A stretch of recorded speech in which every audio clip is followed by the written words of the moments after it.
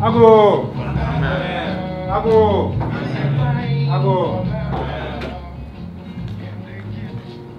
Mama Kwaba. Yakabo. Excellent Jam. Karibuni sana. Welcome to the Institute of African Studies Thursday film series. And today we're very pleased to be showing Ancestral Voices for only the third time it's ever been shown in Ghana. We had a premiere at Jamestown Cafe 2 weeks in a row, and now we're coming to the Institute of African Studies. The director, Dalian Adofo, he's based out of the UK, Ghanaian, but based in the UK. He'll actually be coming here. We wanted him to be here for this evening's series, but he's not able to make it. But he'll be here in December, and we'll try to see if we can organize a follow-up on this.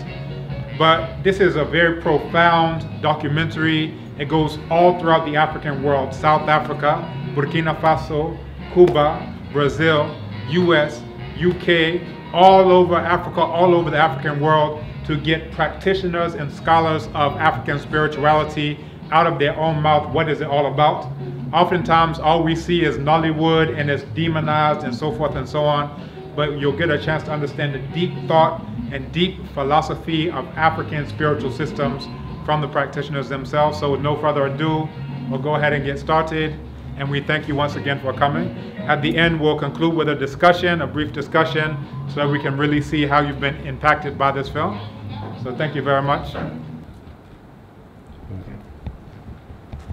So I want us to open up the floor for questions, answers, discussions, comments, any ideas, and also to let you know the author, Dalian Adofo, as I mentioned, he'll be coming here, I think in December. Bontri, is that correct? Yeah, in December. In December. And there's also a companion book that goes along with the documentary, where a lot of the similar ideas and concepts are discussed, and hopefully he'll bring copies of those as well. So I'd like to just, from the outset, open up the floor for any discussion, comments, ideas, any clarification, and we'll take it from there.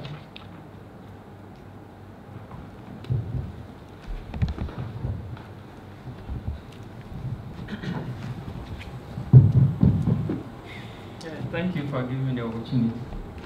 I think I've enjoyed watching the documentary or the movie. I've enjoyed, and I'm so glad for having this opportunity today, because like we've all been brainwashed, or I've been brainwashed for a very long time.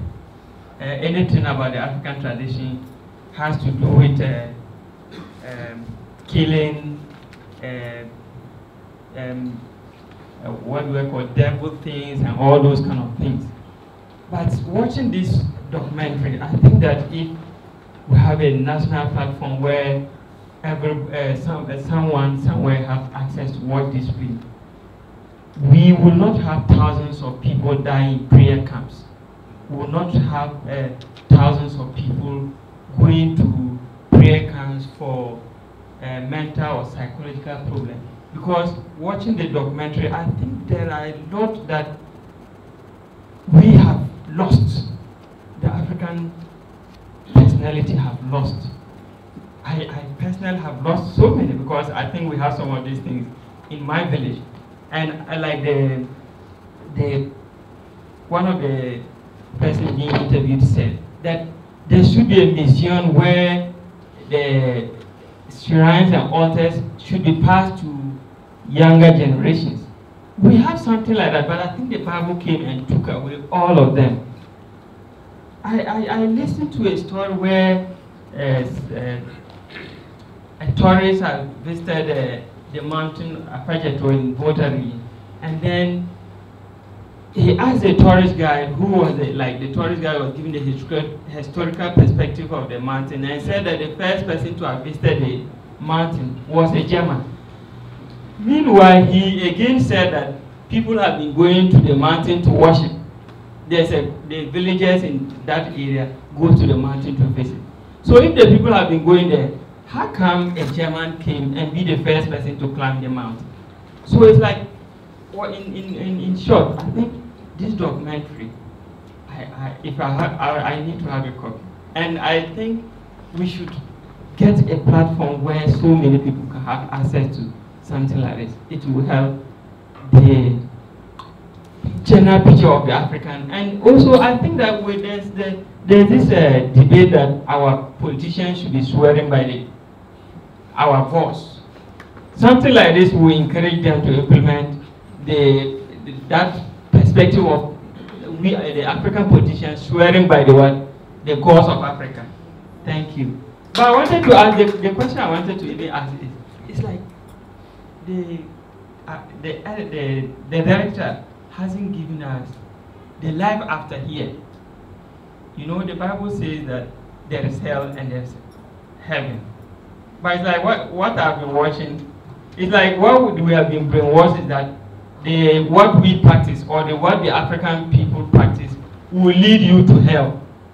It's like that's not what I've seen here. So I don't know whether I have not observed keenly, but do you get the question? Oh, thank you. Anyone else? Let's keep going around and get the flow of things and we'll discuss. Hi everyone, my name is Sadim, and I have to say that this documentary was the best documentary I've ever seen. Yeah, because it touched upon everything that I know and have been searching for during my awakening experience when it comes to numerology, everything, every single thing, you know. So yeah, my hat's off to whoever produced it, the directors, everyone that's in the documentary that spoke the truth, because I've read so many books, searched on Google for so many articles, and this documentary touched upon every single thing, you know, and it's the truth. And oftentimes I find that I come across people who, you know, they come to me because they see my logs, they see who I am, and they want to express their spirituality, but they're afraid, you know. But this is who we are as Black people. This is who we are as African people, you know. So we need to learn to not hide that part of ourselves. Come here and watch a documentary, go home and not take anything out of it. You know, I highly suggest that we learn from this today and utilize it. Like you were mentioning, what's the practical, you know, application of this? They expressed it, you know, go and take some salt, put it in the four corners of your room. You know, there's so many things that they talked about. You can do your own research, you know, but it's time for us to stop hiding and just be ourselves, be yourself. So yeah, I really commemorate whomever made this documentary. It was phenomenal, perfect. Yeah.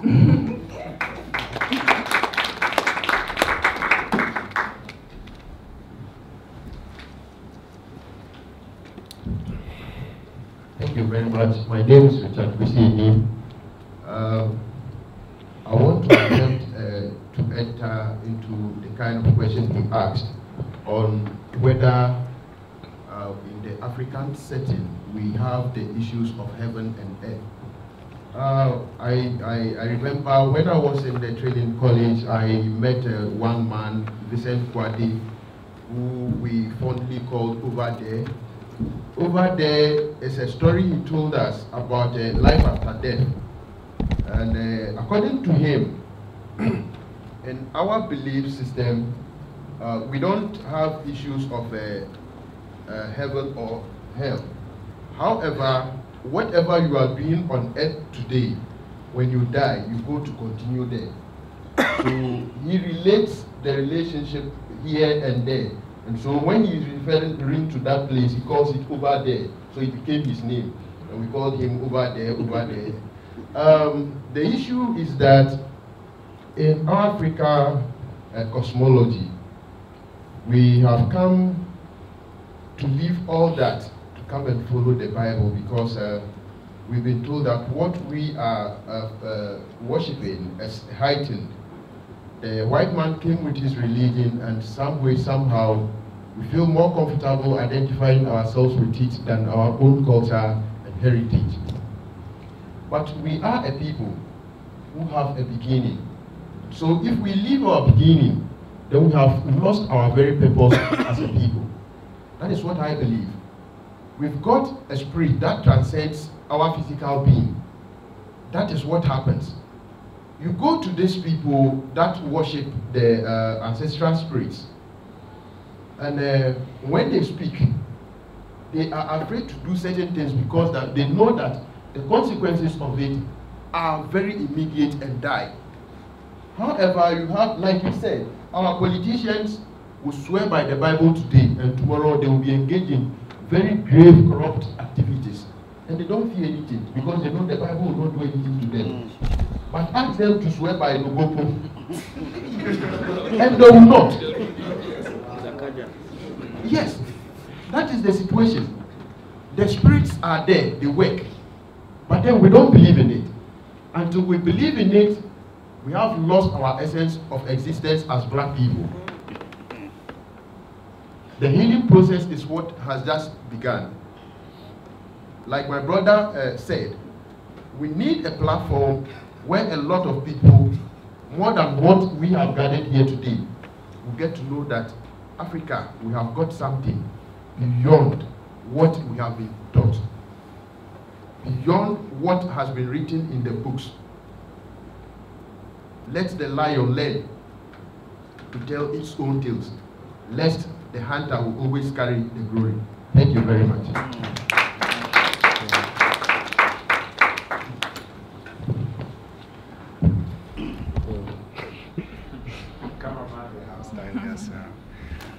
Yeah, thank you.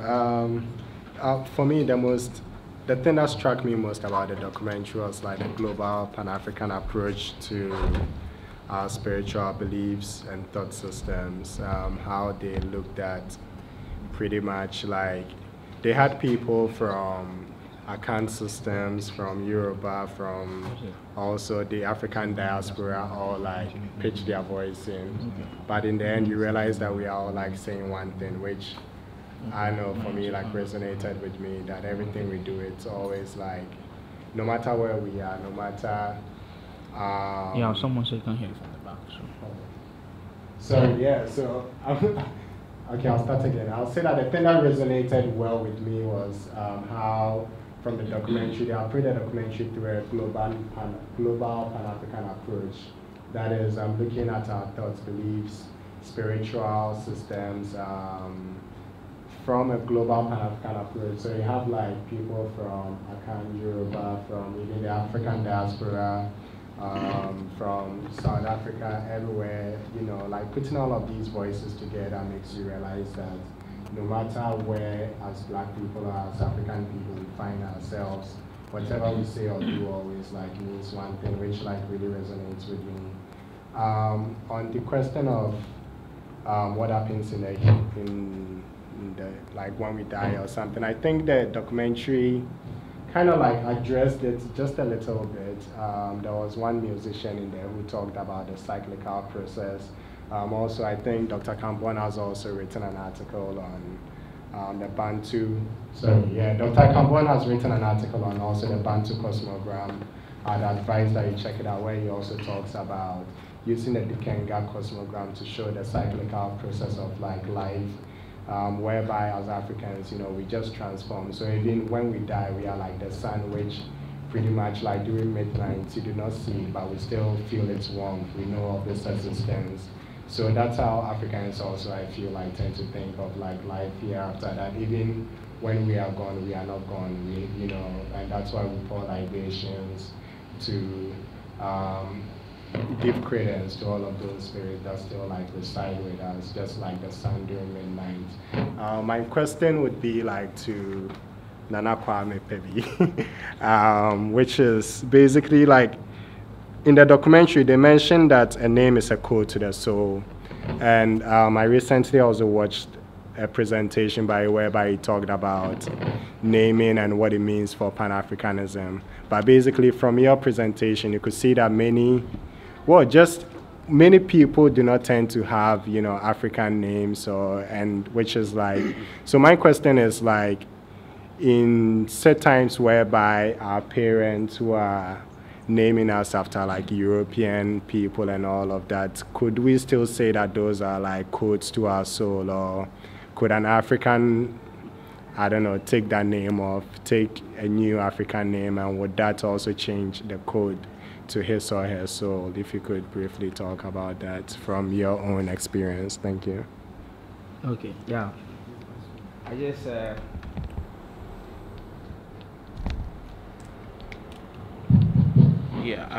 in relation to the discussion about life after death, there's this there's a poem by Birago Diop that I knew about some years ago, and it really resonates with much of what has been said.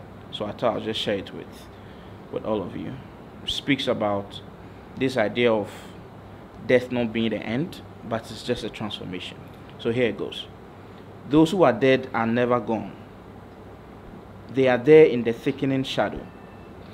The dead are not under the earth. They are in the tree that rustles. They are in the wood that groans. They are in the water that sleeps. They are in the hearts. They are in the crowd. The dead are not dead. Those who are dead are never gone.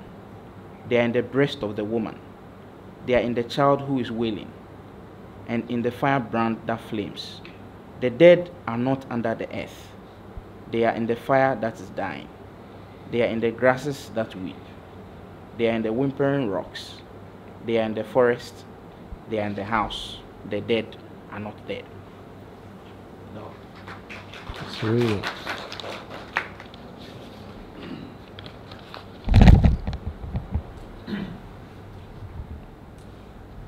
Yeah, I think our Mike is running out of energy. And as he pulled that up, I also pulled up the exact same thing. Wow. So this lets me know that, good. This lets me know that Na will be one to carry on the torch when I am gone, because he is citing the same poem. Actually, just last week at the School of Languages conference, I gave a talk on 3 different things. One was that poem. The talk was in Chi, and it's one of the first times that we're doing scholarly academic presentations in African languages at an African university. Ironic that that needs to be something to be commemorated. But I translated that poem into Chi. Also, there's a song by Ajakonimo, and he is a guitarist for those who may not know, and he has a song called Akurat Biakube, which is the father, the older man, plants a coconut tree, and in it he goes through a story where he says that there was a man who was 98 years old, and he decided to go into the back of his house to plant a coconut tree, and a young man came up upon him and said, "Oh, Manana, I didn't know you." Like, what are you doing? Because, you know, you won't live long enough to even see this coconut grow. You know, we're the ones who are going to do it. He says, "I'm doing it for those who are coming after me." And we tied it to a proverb from ancient Kemet. Over 4,000 years ago, there was a story called A Discussion Between a Man and His Own Ba. The Ba, what they translate to as spirit or soul. And there's a conversation where they're discussing the meaning of life. And in it, there's a proverb, Pahert Pu'ah, which translates to life is a cycle. Life is a cycle. And something that was mentioned several times was this idea of the law of conservation of energy. And that's the same thing that comes out in the poem.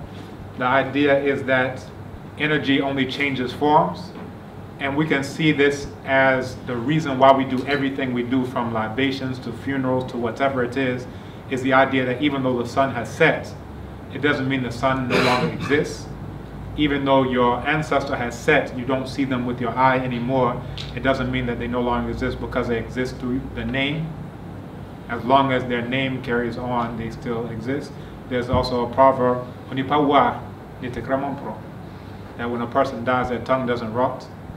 That when a person dies, he hasn't really died, or she hasn't really died. And again, it's the idea that when you bury the person, now you don't see them as like when the sun has set, but you bury them, and now a flower grows on the grave where they were buried. and then a bee comes and takes some of the pollen from that flower, and then it goes and alights on another flower, and then that becomes a fruit, a mango. Someone comes and eats the mango, a pregnant woman comes and eats the mango. The mango now becomes part of the growing child. The growing child now comes out and grows up, and the cycle continues and continues and continues. He was talking about Professor James Small, who I actually know. He was talking about the human body being made of water. You know, the percentage of water, some say 70%, whatever. But the idea is when you pass on, that water doesn't stop existing. I hope you're following. When you pass on, the water doesn't stop existing, that it will go into the earth, it will evaporate. That exact same water that was in you is now going to be part of the cloud. That exact same cloud is going to turn into rainwater, and it's going to come down and become part of a river. That exact same river, they say every river runs to its mother. It will eventually become part of the ocean. And then it will continue going on and on and on. So this is the deep, profound knowledge that our ancestors had. But now Europeans come and call it physics, and you say, oh, what an amazing idea you have. Energy isn't created or destroyed. It's only transformed. If you think about the names of some of our ancient rulers, like Tutankhamun, his other name was Neb-Khepuru-Ra. Neb-Khepuru-Ra, and it translates to the Lord of all the transformations of the sun. And this is the idea that everything, all of us are made out of stardust. The same thing that the sun is made out of is the same thing that all of us are made out of, just in different configurations. So for him to call himself the Lord of all the transformations of the sun, it means of all of us who are yet nothing but transformations of the sun. So these are all of the things. So when we talk about spirituality, it's not, oh, spooky, spooky, spooky. It's very scientific. It's something that you can understand logically if someone is just there to explain it to you. Unfortunately, we don't have our own practitioners to explain it. What we have is Nollywood movies that are out there. You understand? Now look at the difference. Look at Chinese movies. When they talk about their ancient past, they say they could fly through the air and they could shoot an arrow 1,000 yards and hit some. They glorify their own past. But what we're taught to do is vilify our own past. And the society that we see around us is the end result of what happens when you vilify your own past. Your roads aren't paved. You have doom, so you have all the things you complain about. Because what you're telling yourself is that you are not worthwhile. But there are a couple of things that came out, and then we'll go back to the audience. One was about names, right? Names and destiny. And that was, the essence of the talk, previously. For those who didn't see it, it's online on our BB2 Mikasa. The mention was we should have our own platforms. We have our own platforms. Unfortunately, we choose to use the white platforms, but there are 100% black owned, black operated, nothing but black platforms that deal with all of these issues. You understand? And one is a BB2 Mikasa, there are several others. But when we're looking at names, names are tied to a person's Nkrabia, which is your destiny, your purpose. So this is why when we talk about Osom or religion or these types of things, it's really not so much in alignment with the African worldview. Because from the African worldview, the reason for being on the planet is for you to realize and attain your destiny. Think about destiny as destination, the place where you're supposed to go. So now your name is something that is to point you towards that direction. Right? So my own name, Abadele, the king arrives at the house. Bakare. Bakare was actually the last ruler of United Kemet and Kush. Glorious is the soul of Re. Kambong, in the spirit of his people, is also the name of warrior. So my whole name is pointing me towards what I need to do and how I need to do it. But imagine if your name is Joe McGillicuddy.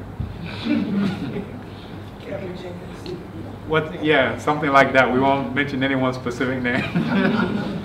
But these are, it's sort of like a caveman just grunting.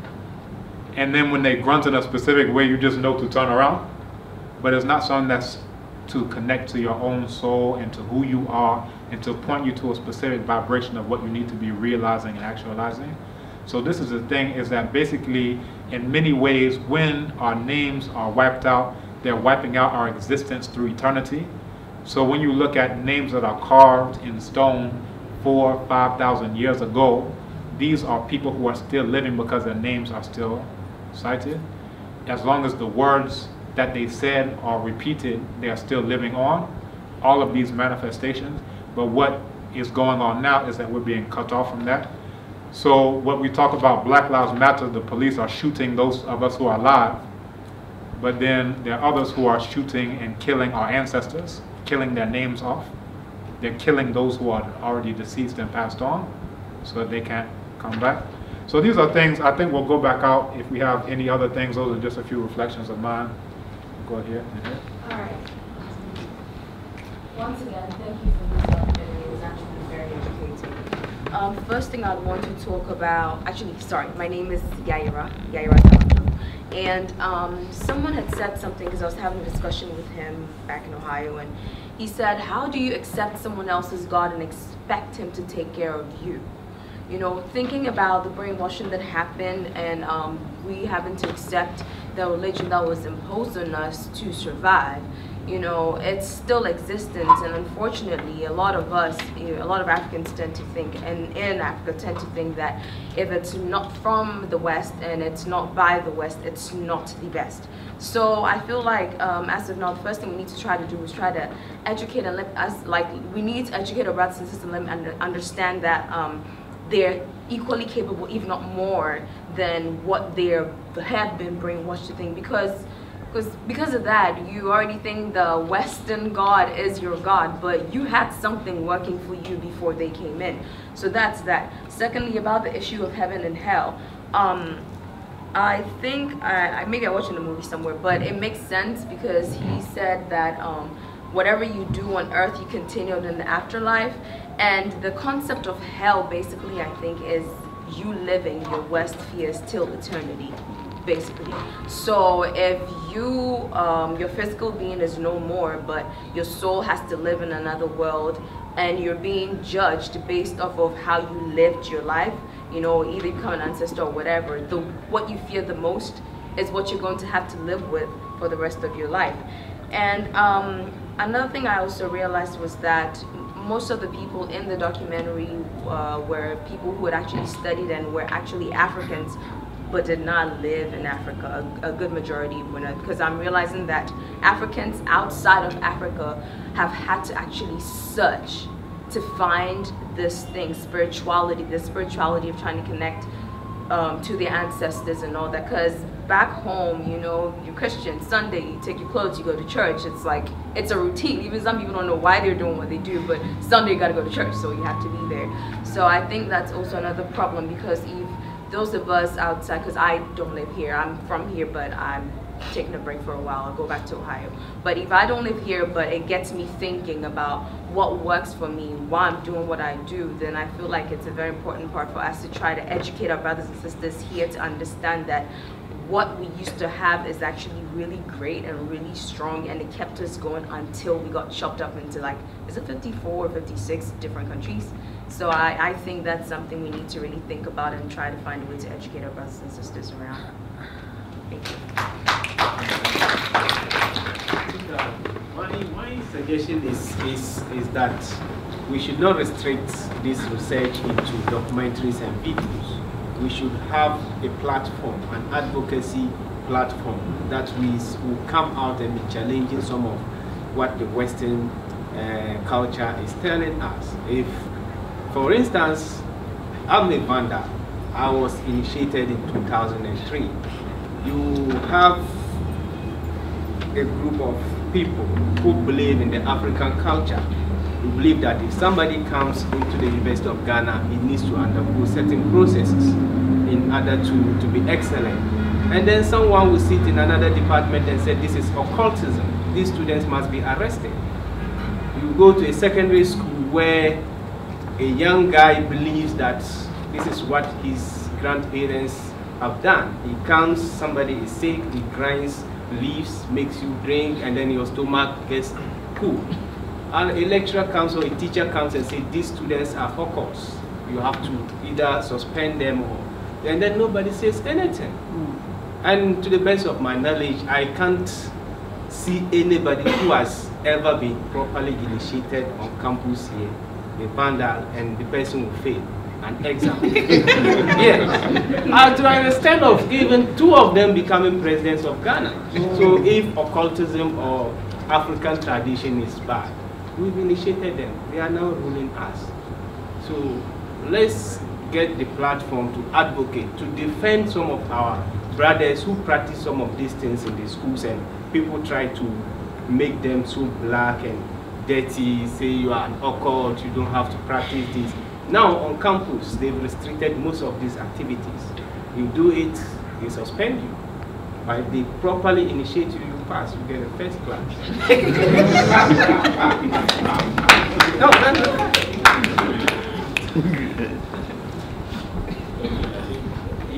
Okay, I have a question. Once we were watching the documentary, we were told that African tradition does not have a history of murder in the name of our God.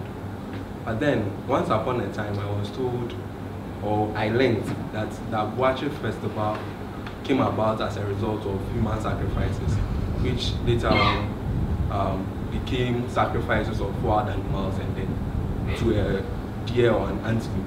So how true is this? I want to know. Thank you. Okay.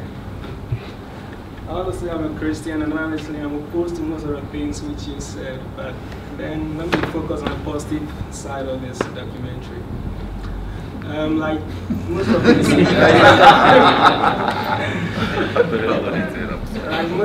said, this documentary has changed my perception of certain things. Most of the values of African people are very positive, talking about not thinking bad of people, praying.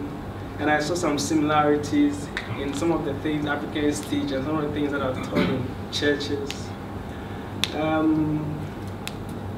So that is what has changed. Actually, I saw it as very demonic. It's all involving bloodshed, and because of the imagery we see on movies, all the African movies are what you see, all of these things. So it gives it some kind of perception. One thing that also actually brought me to this conference was how the African culture is meddling with Christianity. And I realized that most of those people I see on TV, their Christianity isn't pure Christianity. The Christianity has been influenced by the African culture, such that I sit down and you don't see a difference. Today, they divine and they tell you it's prophecy. They come to speak on radio and say all sorts of things against. Christianity is not correct in the first place. I don't see the linkage with African whatever. Sorry. Yeah, I mean it's a waste of time because. Because in the documentary they talk about divination. And so some of those things are real. And then sometimes too, there are instances where some of these same people will go to the shrines of these Africans or these spiritualists for some spiritual power, and they come and deceive people that it's from the God they serve. So that was my point of interest. But then also, coming back to some of the things which you said about the Western God. Christianity is not the faith of the West. Christianity it came out of Judaism, which has nothing to do with the West. That's specifically in Israel. Now, Christianity has not only opposed the African faith, it has opposed every single religious practice on the face of the earth, from Buddhism to Hindus, communists, and all other things. So it has not only opposed the African faith, it has trumped all religions on the face of the earth.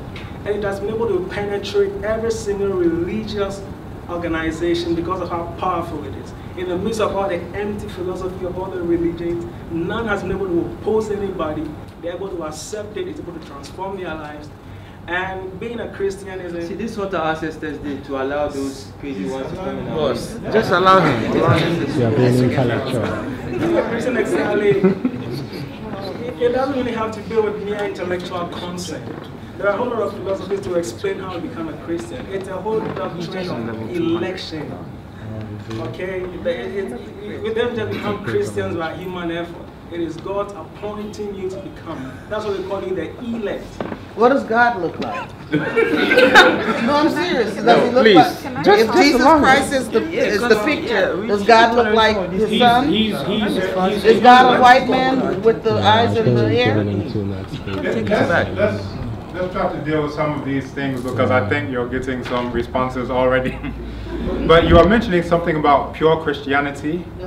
I want you to look at Psalm 104, and I want you to compare it to the hymn to the Aten.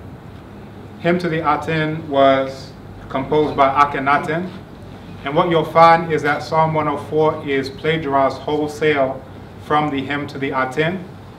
I also want you to look at Proverbs and compare it to the book of Amenemope, which preceded it by hundreds of years.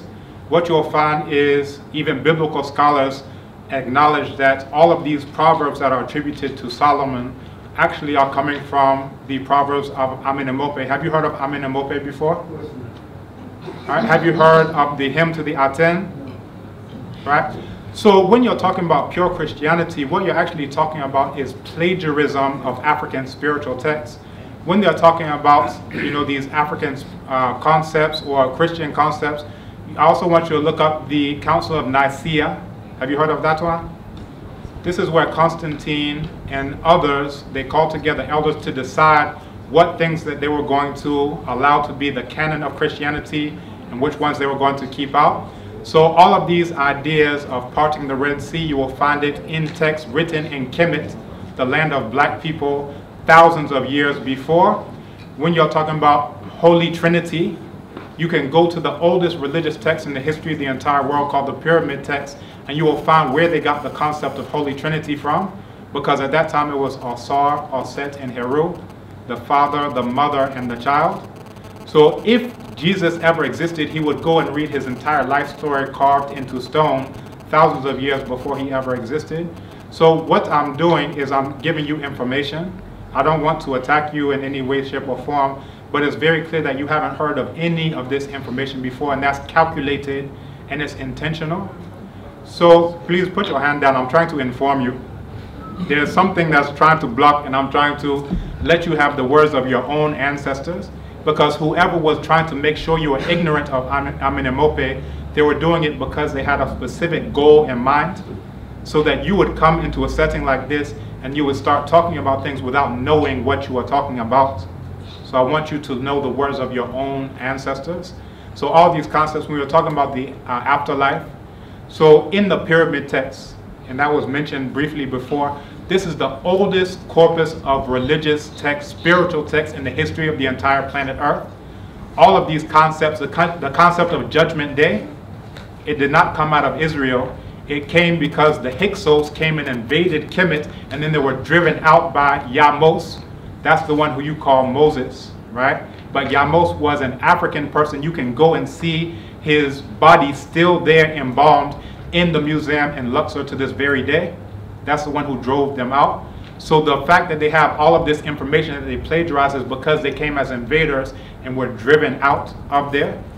But to come back to the Judgment Day, you have the idea that when a person dies, their heart is weighed against the scale against the feather of Ma'at on the scale of Ma'at.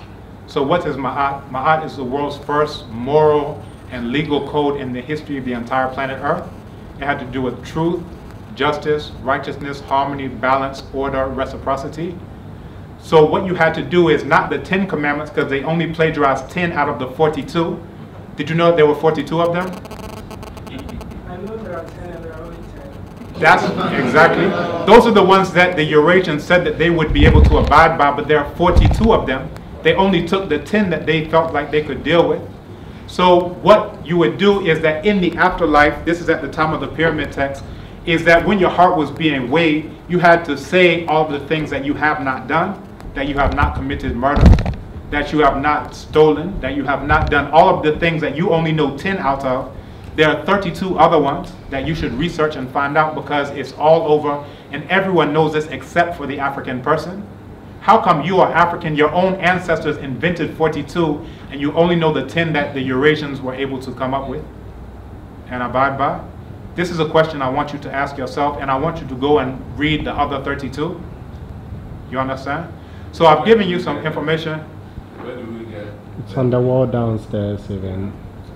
It's actually now at the children's school. Oh, we removed it. Took it. Yeah, Wow. but if you go online, you can read it in Medu Neter. That's the original text that it was written in the world's oldest writing system. How many people knew that African people invented writing?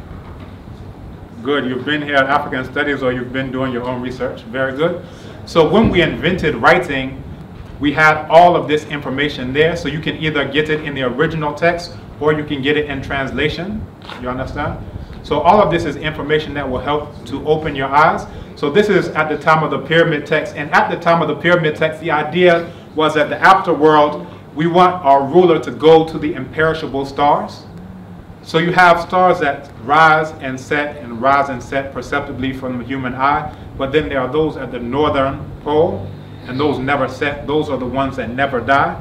So the idea was, let's build pyramids and make them in alignment with those stars so the ruler can go and join those. Now after that, you have the time of the coffin text, and then the idea started to shift away from the afterlife being up to the afterlife being down. Everyone eventually gets buried. There's still concepts of the imperishable stars and going to join them. But when they talk about the afterlife, there are certain things that you would say so that you wouldn't have to go upside down. The idea is that the way we live now, this is in the realm of the living. The realm of those who are not living must be the exact opposite. So when you go to the coffin text, there are certain things that you would say so that you don't have to walk upside down, because if we're walking here, there it must be the opposite. Again, think about the philosophy. If we're living and this is the opposite of light, then everything there must be the opposite. You understand? There was even the concept of here we eat food and we defecate feces.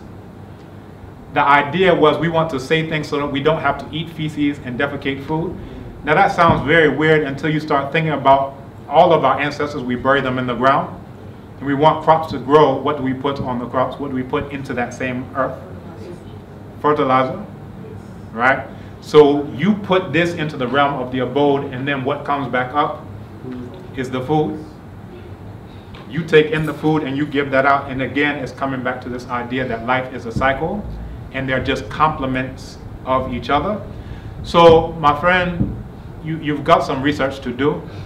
You've got some research to do. There's a lot you don't know. Please sit down. we gave you plenty time. Plenty time. Plenty time, more than some people wanted to hear. So let's hear those who have not. Yeah, let's go to other questions. Please, I Said them will come to you. Okay, you go ahead. And then, please, those of you who want to speak. All right, say that. Okay, well, I'm going to say something that's going to throw off all the spiritual people here, which is that I personally believe that religion can be a pathway to enlightenment. So if you want to remain Christian, you can use your African self, your African spirituality to understand how to use the Bible and Christianity to enlighten yourself. Now, you're going to have to, drop the opinions of your pastor and whomever and just follow your intuition. Like Psalms, for example, you read the Psalms, it's like codes.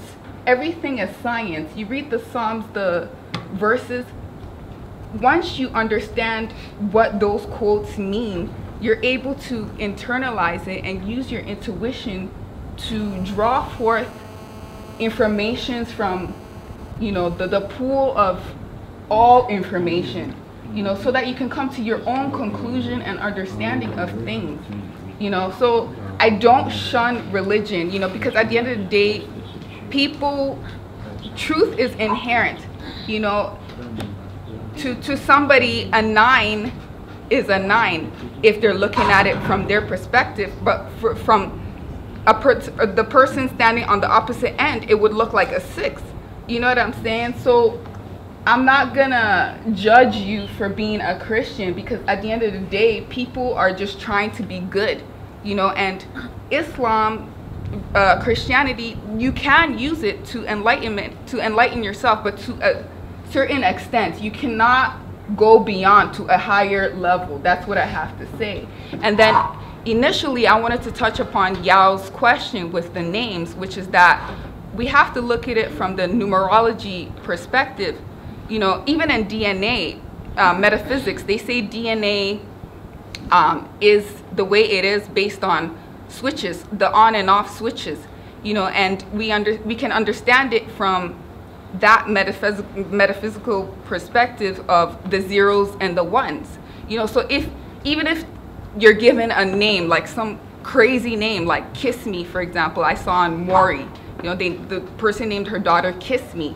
Everything is for a reason. Like the high priestess was saying in the video, nothing is for no reason. If your parent rejected you or you were born on the way to the hospital, it was for a reason. So if your name is Michael, it is for a reason. And you can use etymology to break down, you know, why you are named that name, and use it to, you know, for you to understand more of your destiny. You know, it's difficult for me to put it into words, but it's like, I understand that everything is for a reason, and it all comes down to numerologies, the zeros and the ones, you know. So yeah, even if you have a European name, you can still use etymology to break down why your name is Michael. You understand what I'm saying? Yeah. Yeah, so many things to say, but I just want to respond to. And for those, if anyone is able to stay at the end, we also want to take a group photograph. So if you don't run away, we'll be wrapping up very soon. Yeah, born in Jamaica, got a slave name. I got rid of it when I became conscious. My name is Yao Suachiang. And I can't see the relevance of us worshiping the people who oppressed us, murdered us. We honor them every time we have their name. It bothers me up to this day when black people have white names. It doesn't make sense. You're honoring the people who oppressed you. So if my name is Michael, it's because a slave master gave that name to forced it on my people. Why am I gonna find value in that and then pass it on to my children? No, you're crazy. I mean, not you, but yeah. Anyway, this morning a good friend of mine called me. I got him to read a book called The Black Jacobin. If you've never read that book, please do. Black Jacobin, C.L.R. James, written about the Haitian Revolution, 1804, became the first independent country. And what happened was they defeated Spain, England, and France at a time that was the three most powerful powers in the world. And this little country, Haiti, defeated them. What did they use? They used the religion of their ancestors, voodoo, which were taught that is bad. My brother over there, the Christian guy, would say, oh, it's devil worship. But they used that religion, that knowledge, and freed themselves from their slave masters' grip. And my point is, if something isn't working for you, you need to throw it away. Christianity is not working for us as a people in this continent. You have more churches in Ghana, in Jamaica you have more churches on the corner than you have schools. But look how we're living. In Europe, the churches are empty. White folks are not going to church anymore. And who's coming to church? Black folks taking over these institutions. It's not working for us, folks, so we need to get rid of it. You can't even find a woman. You want to marry a sister here for the most part, and she's Christian, and you don't want Christians. You can't find a good woman who believes in her African tradition. You can't. Everybody's Christian. You know? Yeah, you can't. So I do business, and I'll give you one story. I met a brother. Someone gave me a name of someone to contact. We had a business deal going to do. And I happened to fast on that day. The 19th, I fast to remember the ancestors. He's a pastor and he fasts. So when he asked me why I fasted, I told him. You know, he went back and told the person who referred to me that he couldn't do the deal with me because I'm not a Christian. What's that got to do with the business? But he rejected. I'm embracing my ancestors. He's rejecting them in the name of that guy's God that just went through the door. So people, if it ain't working for us, we need to get back to where to our ways of our ancestors. I know I'm talking a lot, but thank you. All right. Yeah, one of the things I was touched by in the film is the how it can help move, the belief systems can help move people back to a space of naturalness. It wasn't this, okay, let's go here every Saturday, every Wednesday at this time and then do these things and say it this way, you know, stand up, sit down, fight, fight, fight, walk this way, talk this way, eat this way. But it was really a movement to get people back to their natural inclinations and being attuned to their natural rhythms and a natural cycle, and talking about how we learn from nature, we learn from plants, we learn from animals. And there was a I don't know if anybody said the word love, maybe they did and I was just so caught up I didn't hear it, but it felt loving. That type of an approach, that type of peaceableness, that type of penchant for synergy with one's surroundings. Not that there's nature and then there's us, but we are nature. So I really appreciated the elegance and the sophistication that was brought forth in the ideals of these different spiritual systems and these beliefs, and I was grateful for the people who were able to articulate it. I think for those who are practitioners, and Brother Small said it well when he said, this isn't for everybody when we're talking about these types of things. These are providers. These are spiritual service providers and not just people who are just doing their life. Everybody doesn't have to go and get initiated and then become this. This is for people who are, for lack of a better term, who are called. And I like that distinction that he made, because it's which of us go and see an attorney every week? Which of us go and see a dentist every week? Which of us go and see an OBGYN every week? You go when you have need for it.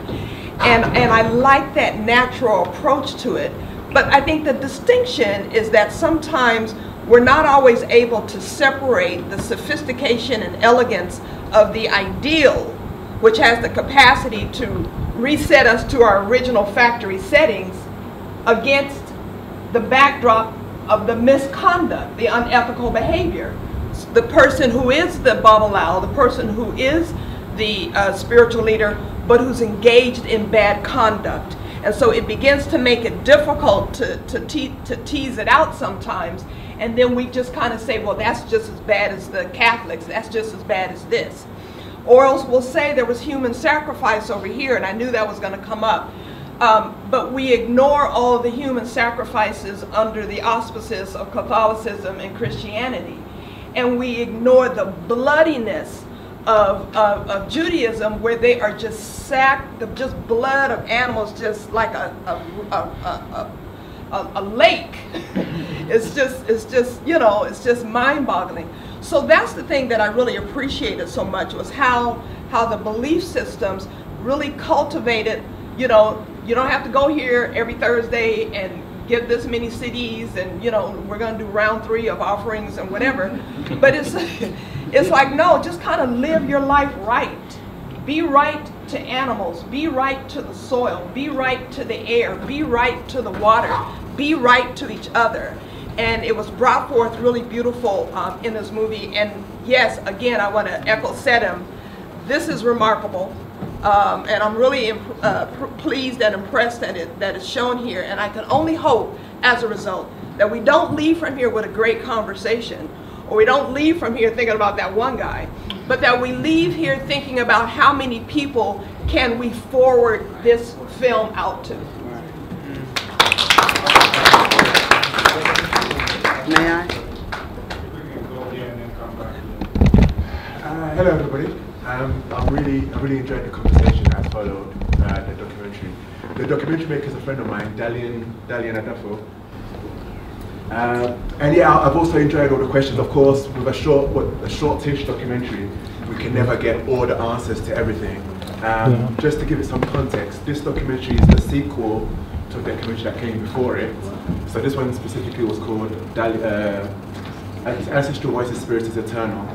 The first part was, I can't remember the title of the first one, but yeah, like Dr. Cambon mentioned at the beginning, the documentary should come next month.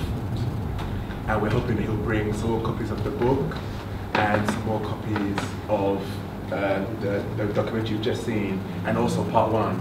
So if you want to get more information, let me know. I'll get your name added to our list.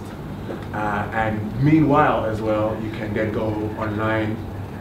There's a Facebook group, and those of you are not on Facebook, as has been mentioned, there are African platforms where direct information from the documentary maker is available, or indirect information about African belief systems, questions you might have that of course that won't be answered here today, and you can get information. And then one comment I wanted to make was, I guess, around the question about heaven, the question about sacrifices.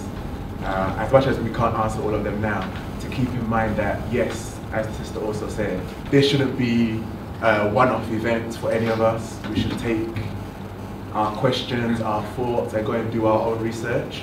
We have to get out of the mindset of thinking that everything, all answers can be put in one book universally and all the answers will be there and delivered to our doorstep. Because while we think things will be easy and come to us easy, people are going to exploit us, come to give us answers that we want. We want answers, nice, simple answers. People are going to say they have those answers when they don't.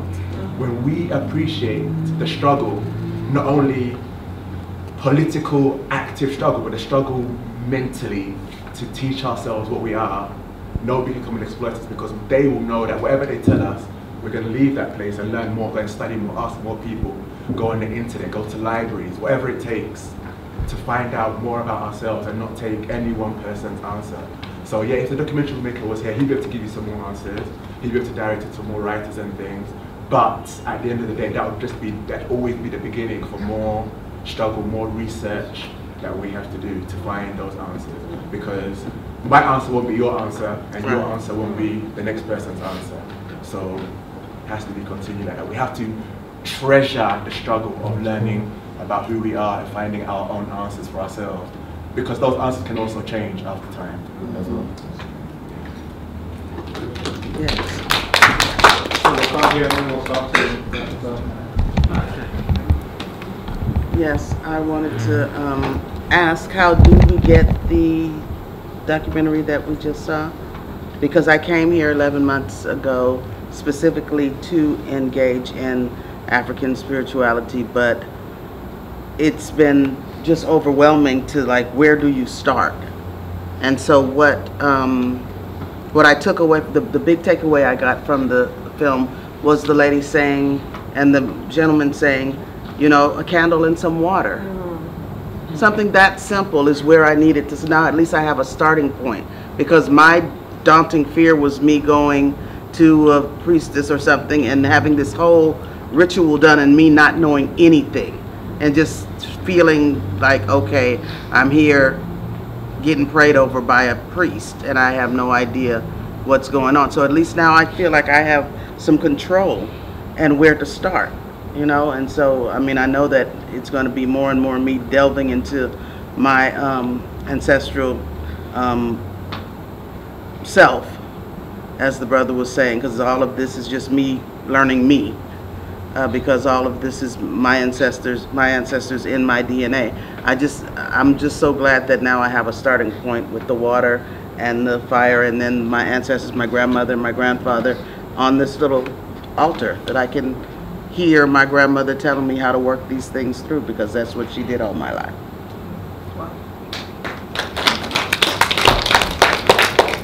That's very good, and to me that's really the transformation that we like to see of behavior. It's not, oh, I just learned this and now let me go home. No, anything you learn should have a behavioral correlate. What should I do now differently in my life based on this new knowledge? I wanted to touch on a few things, some of the things that were asked and we didn't get a chance to because we started dealing with other things.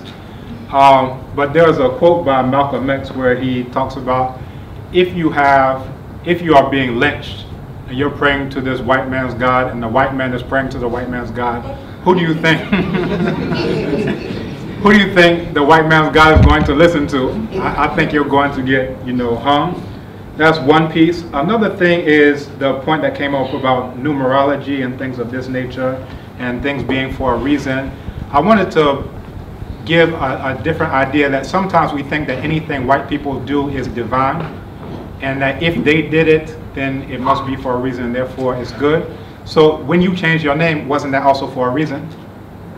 Why would we elevate their giving you the name Michael over you also doing something for a reason, which was to reclaim your own African name?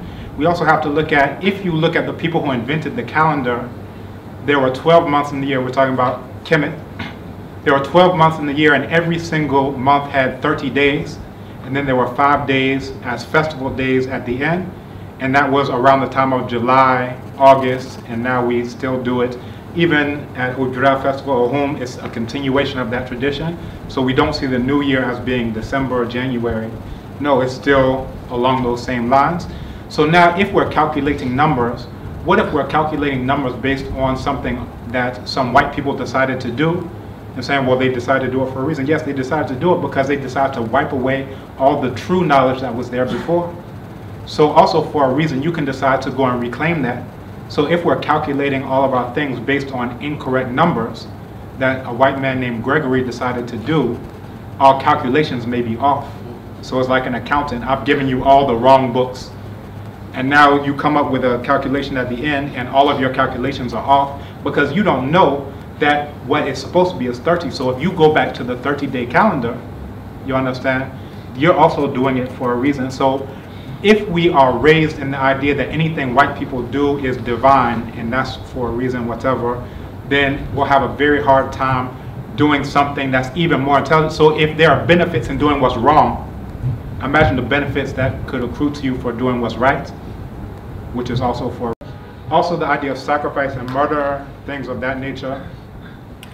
There are several traditions where if the ruler dies, that there are human sacrifices that are done around that time, usually within the household and things of that nature.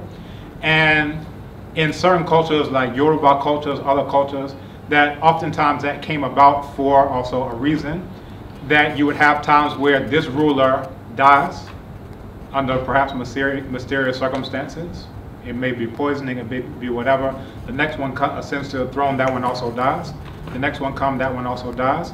We have actual historical circumstances of Amenemhat the first, which was a ruler in ancient Kemet, Ramesu Meri Amun, also known as Ramesses III. These rulers who were murdered, you know, they were assassinated actually. Now, what you would see is a remedy to that is saying that everyone within the household also will go with them. Now these people will no longer be the ones who may be doing things against the ruler. They have a vested interest in making sure that the ruler lives long and has longevity. Even in Ekwapim to this day, they still have what's called Akrahene. So the Okra of the ruler is seen as being the soul of that ruler, that anything that happens, that person eats. If the ruler eats, that person eats. If the ruler passes, that person passes. Let's say they don't do it anymore. I actually know someone who's the Akrahene. Up at Mampon, they say they don't do it anymore. But one of the ideas and the logic behind it is that this person is now somebody who has a vested interest in making sure that this ruler isn't poisoned. So oftentimes the ruler will be killed in a plot that's internal to the household. So if you read up on Ramesses III, they have what's called the harem plot. And there were so many people who were inside the royal palace who were the ones who were responsible for, you know, killing him.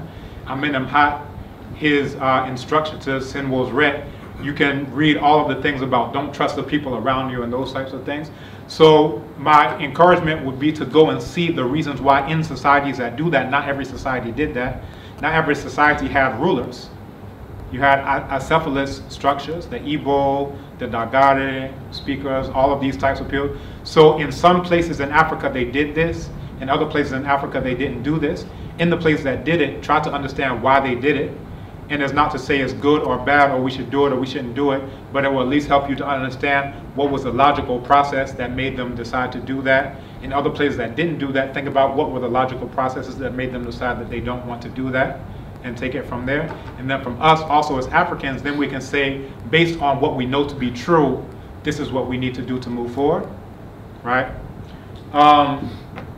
Also, someone mentioned Vandals, right? Is he still here? The Vandal? Do you know who the Vandals were? Do you know who the actual historical Vandals were? This was a group of Germanic speakers who came and ransacked all throughout Europe until they came to North Africa, and then they desecrated the temples, the shrines of Kemet and all over North Africa. So when the term vandalism comes about, you're talking about here are white Germanic people who are coming into Africa and destroying the history that your ancestors carved in stone for you. So I always lament when I see black people who call themselves vandals or any other type of white people, because Vikings, because I say these are people who have absolutely no idea who they are.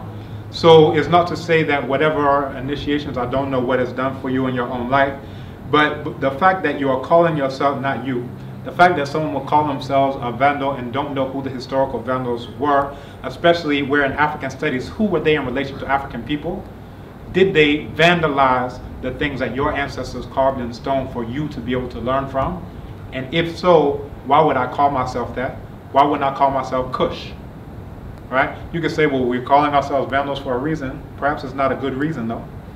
You may have a better reason to call yourself Kush or Merowe or Aksum or any of our great civilizations. You understand? So this is just an alternative. I wanted to touch on that. And the first book was Ancestral Voices, Esoteric African Knowledge. So you can also find that one online. The author will be coming here as well. Wait, you mean first movie or first book? Book. So that's African Esoteric. So the first documentary, African Esoteric Knowledge, Ancestral Voices, Esoteric African Knowledge. And you can find that, I believe you can find it online, but if he's bringing actual copies, then that would be the best way to get it. It's directly from him. So what we watch tonight is online? Can I just go online and see it? Or how do I get it? I need it. Can you go to get the second one? This one that's just out now. You can get it on Vimeo. So yeah, like I said, those of you who are online, if you Google this documentary you just watched today, you can get that one on Vimeo. The first one though that came out 2011, that one's not available online. So if you're interested in the first one, like I said, he's coming next month, and he will be coming with the documentary. So yeah, like I said, give me your name and contacts if you want the first documentary and the book.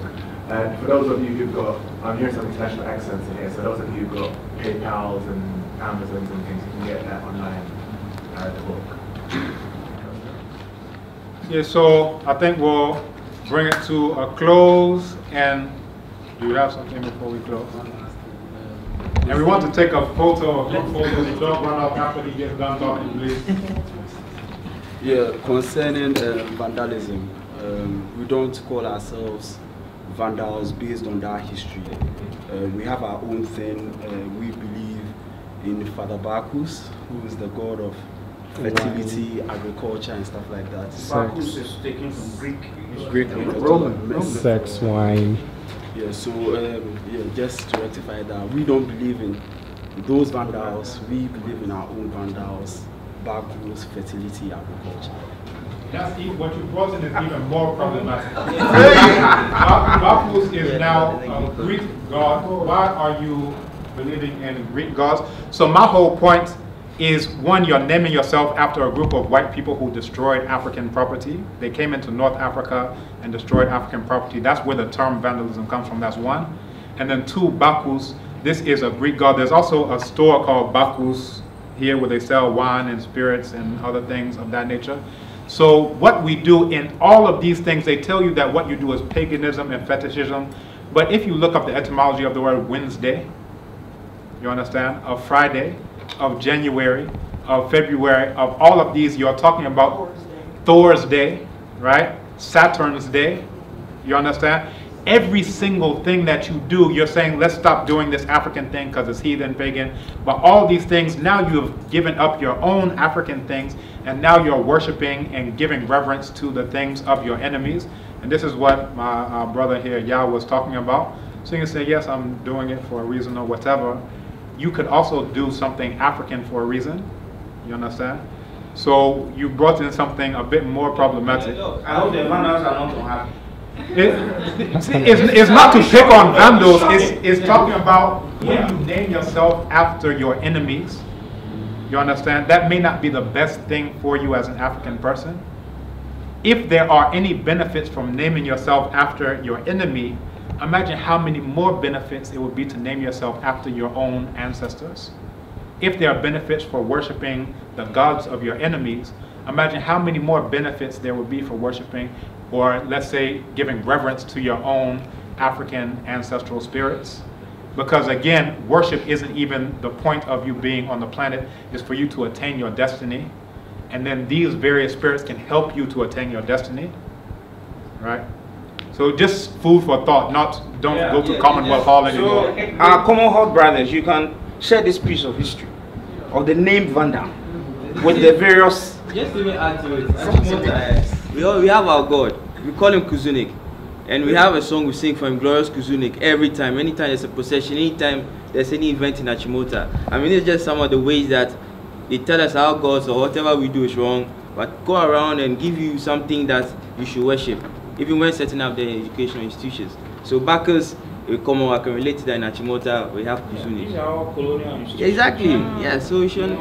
So it's always there, but the history is surprising. Yeah.